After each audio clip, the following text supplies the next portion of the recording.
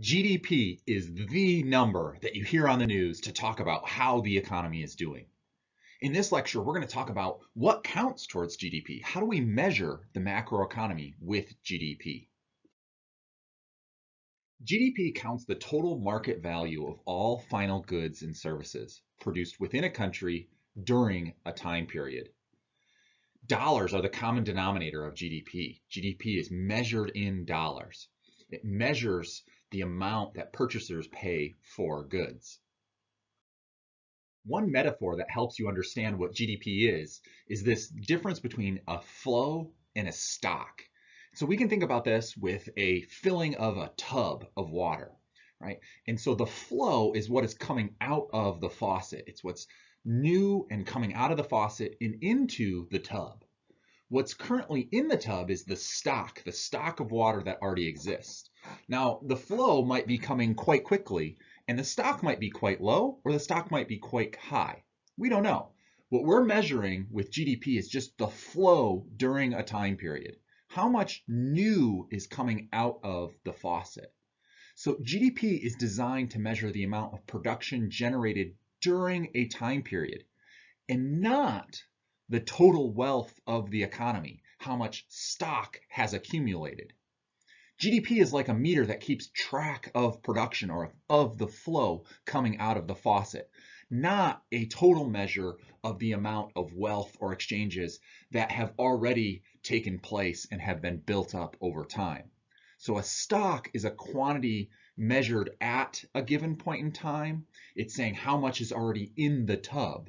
Whereas a flow is what GDP is all about. A flow is a measure of a quantity during a certain time period. How much is flowing out of that faucet and being added to the stock? So if we think about GDP's definition, the total market value of all final goods and services produced within a country during a time period, we have to make sure that we avoid one serious problem, the problem of double counting.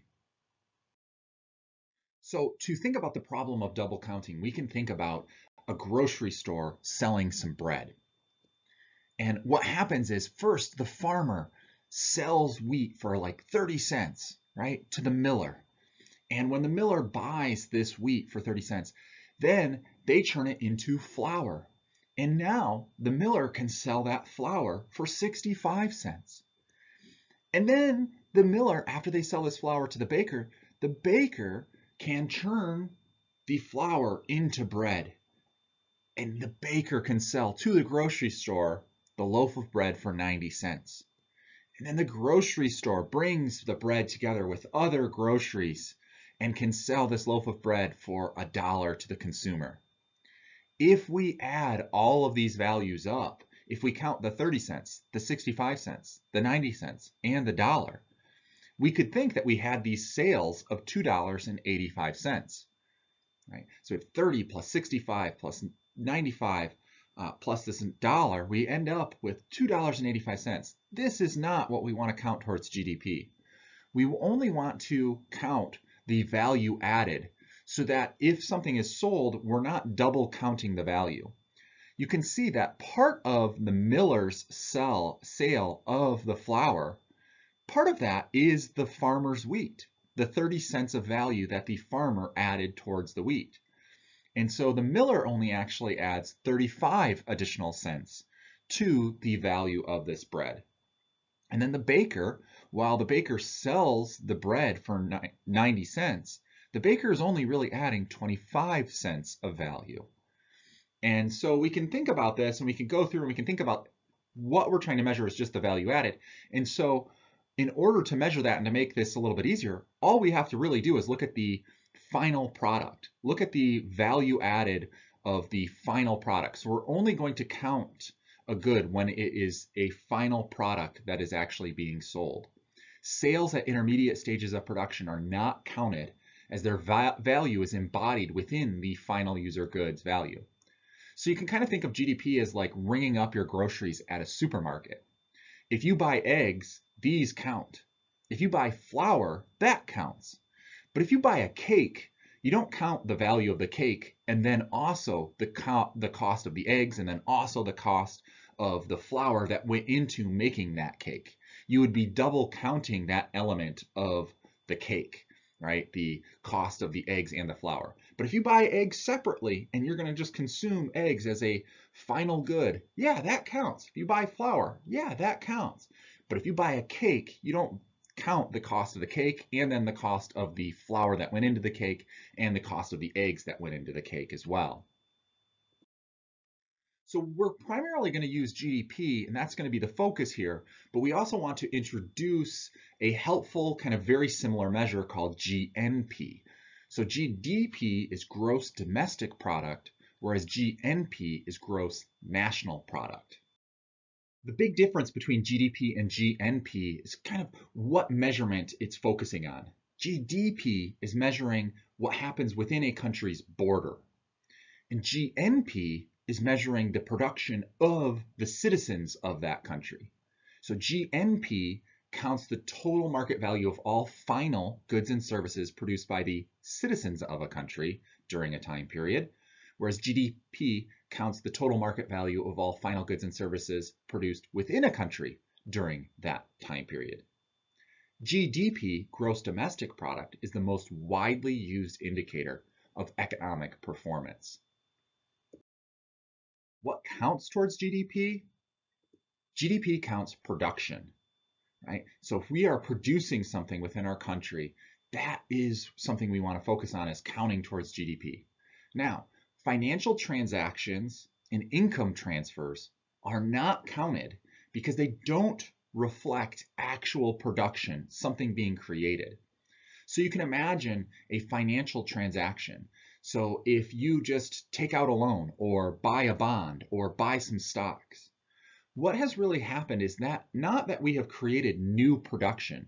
So say I buy some stock in a company called Apple, right? So if I buy stock in a company called Apple, what really has happened is we haven't produced anything new.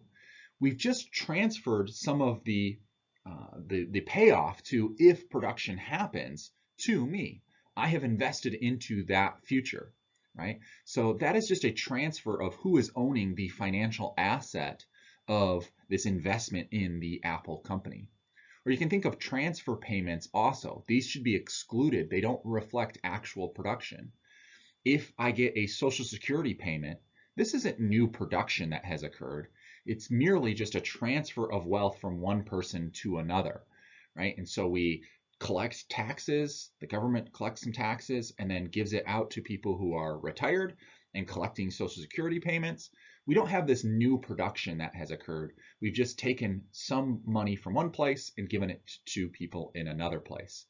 So Social Security payments, welfare checks, and unemployment checks, those don't count as gains towards GDP or flows of production that we have here, right? And so that's one thing that people get kind of held up with in terms of production, is that financial transactions and income transfers do not count. So what counts towards GDP? It's production, right? Production is a big element here. And then what distinguishes it from GNP is that it's geography, right? What counts towards GDP? It has to be within the geographic borders of the country, right? So we're measuring all production within the borders, right? We have production and geography. And then the third element here that we really want to focus on is time. It's only during a certain time frame. So this gets back to the idea that we are not measuring a stock. We're just measuring a flow during a time period. What's the GDP during this quarter or during this year, right? Only those goods produced during the current period are counted towards GDP. What counts towards GNP is very similar, right? Again, we want to look at the production. Only transactions involving production count, not transfers. But now the difference is we don't count the geography. What we're looking at in GNP is the production by citizens of the country under consideration. So any production by citizens of a country count towards that country's GNP, regardless of where they're doing this production. And then finally, the third element remains the same. Only those goods produced during the current period are counted towards GNP. To see if you have this difference between GNP and GDP, we have a question here from the Gortney textbook. The question is, British investors finance a skateboard manufacturing plant in Michigan. How will the construction influence GDP? And how will it influence GNP? And then how do the profits change GDP? And how do the profits change GNP? Go ahead and pause the video and see if you can come up with the answer.